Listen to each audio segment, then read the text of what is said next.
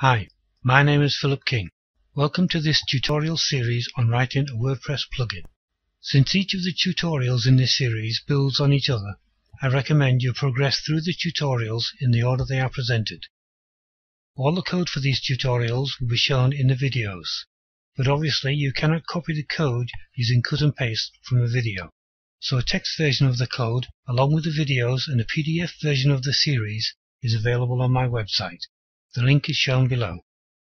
Before I begin, I would like to thank Ronald Urisa at DevLounge for the article he wrote in 2007, which prompted me to produce this series. I would also like to thank those at WordPress for producing such a brilliant and free application. In the last few years, the powerful open source WordPress software has become very popular, not just for basic blogs, but for full-blown web environments. This has been made possible to a large part by the extensibility provided by the WordPress Plugin API interface. In this series, we'll take a look at exactly what it takes to build plugins for WordPress. The content of the series begins with this introduction and covers everything you need to write a plugin for WordPress 3 and above. Topics included are basic plugin construction, hooks, actions, filters, building admin and user panels, plus the use of JavaScript, CSS and Ajax in your plugins. We'll finish with some tips on releasing your plugin to the WordPress community and discuss how to get free plugin hosting and publicity from WordPress. As all WordPress users know, plugins are essential for adding additional functionality to your WordPress-based website. Plugins can extend WordPress to do almost anything you can imagine. If you don't already have WordPress, a copy can be downloaded free of charge from WordPress.org. On the WordPress site, if you click on the Extend menu item and select Plugins from the drop-down menu, you will be taken to the WordPress plugin directory. The plugin page shows the currently featured WordPress plugins as well as popular categories of plugin. As you will see, plugins come in all shapes and sizes. There is a plugin to do almost anything in WordPress. By now you might be asking yourself, why am I being shown this? I want to know how to write a plugin. Well, the answer to that query is simple. When you begin writing a plugin, the best place to start is by extending an existing plugin if at all possible.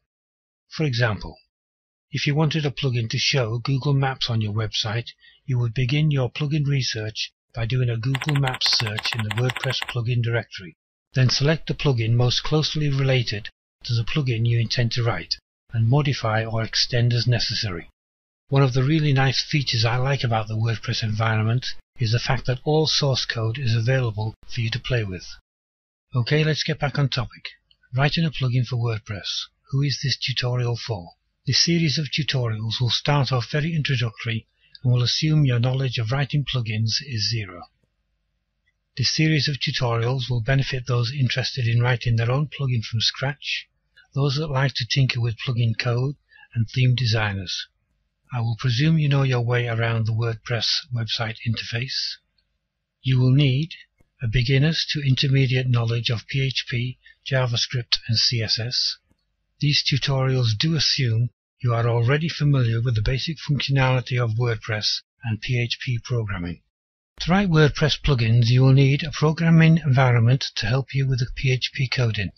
There are lots of applications out there, and if you have a preference, then just go ahead and use them.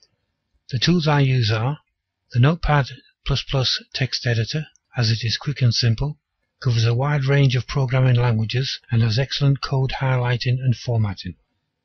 The PDT Eclipse IDE, because it is open source and has plugins for editing not just PHP but JavaScript, etc., and has a very good code completion facility. As you would expect, the downside is the learning curve. It does take some time and effort to learn. My browser of choice is Mozilla Firefox. Now, although you can use your live website, I recommend you use a local installation of WordPress for your development. I would recommend WAMP Server for Windows users and MAMP Server for Mac users. If you need a tutorial on setting up a local development server for Windows, you can find one on my website under the title Installing a Local Development Server. If you need a tutorial on installing WordPress on a local development server, you can find this on my website under the title Installing WordPress in a Local Development Environment. For this tutorial series, I will presume you have WordPress 3 or better installed. Well, that's all for this introduction. See you in the next lesson, where we will discuss the structure of plugin coding.